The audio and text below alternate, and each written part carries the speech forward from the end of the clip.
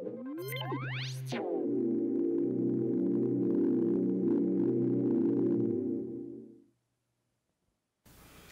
everybody, Michele Kunz here. I'm here to talk about the 2010 ACLS Advanced Cardiac Life Support changes that were made by American Heart Association in October and November of 2010. I'm always excited when this changes in ACLS. You know, it's research, it's advanced care in our patients that are in cardiac arrest or having arrhythmias. And the major changes in ACLS were actually in two cardiac arrest rhythms. One was in asystole and the other is in PEA. Now those are both considered cardiac arrest because the patient has no pulse. We are doing CPR. And I think you already know about the high quality CPR, and that's at least at the rate of 100 compressions a minute with the depth of about 2 inches. So fast and hard, high quality CPR. So I'm sure you've been practicing that already. But let's get back to that ACLS and PEA. So asystole is a flat line. So I think everybody knows what asystole is. There is no pulse. There is no current going through the heart. There's no electricity. The group is doing ACLS and we're getting drugs ready. Now the drugs that you're already familiar with is epinephrine, vasopressin, and the atropine was the last drug on the list, and that was removed in the guidelines. So now what we're doing is we're doing high quality CPR.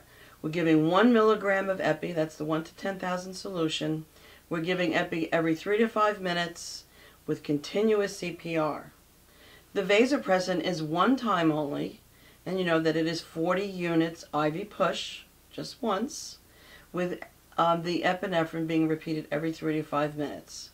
So atropine is no longer recommended in the asystole algorithm. Now PEA stands for pulseless electrical activity. Some of you remember it as electrical mechanical dissociation, which is called EMD. But we call it PEA now, pulseless electrical activity. So in other words, there is a rhythm on the monitor, but there isn't any pulse.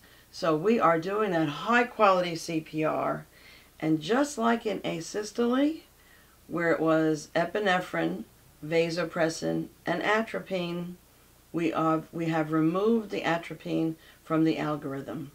So we're doing high quality CPR for PEA.